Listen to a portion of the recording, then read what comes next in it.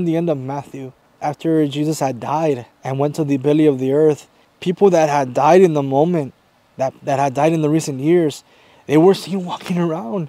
I feel the presence of God so strong right now. Those dead people that had died 5, 10 years prior to the crucifixion, when Jesus was buried, when he gave up his spirit, those people that had died 5, 10 years ago, before Jesus was crucified, they were seen walking around. And people were looking at the people and like, hey, didn't this guy die 5 years ago? Hey, didn't he die?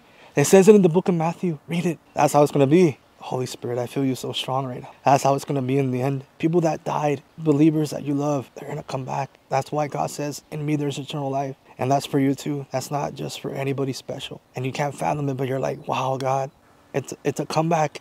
It's the comeback. The comeback. That's beautiful. The Bible says that was a small preview of what's to come. That's why they call Jesus the first and the last, because he's the one, Alpha and the Omega, the beginning and the end. Life started with him and it's going to end with him. As in like this life. Oh man, you gotta get in with the Holy Spirit. You're missing out. But that's how it is almost every day. For me, I get these precious words from God and I feel them. Right now, you just saw me feel God.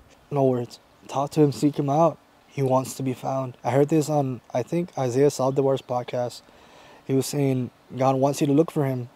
So he plays hide and seek with you, but he sticks his foot out because he wants you to find him. It's adorable.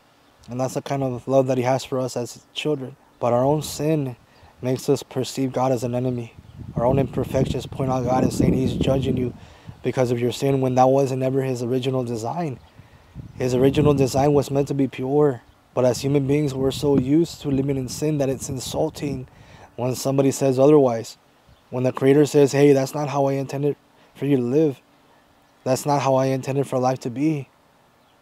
But since you're so used to that lifestyle, that when preaching of the truth comes, you find the truth offensive. Because that's how far we are from perfection. Jesus can make you perfect. And this life is unto perfection. We reach perfection in the next life.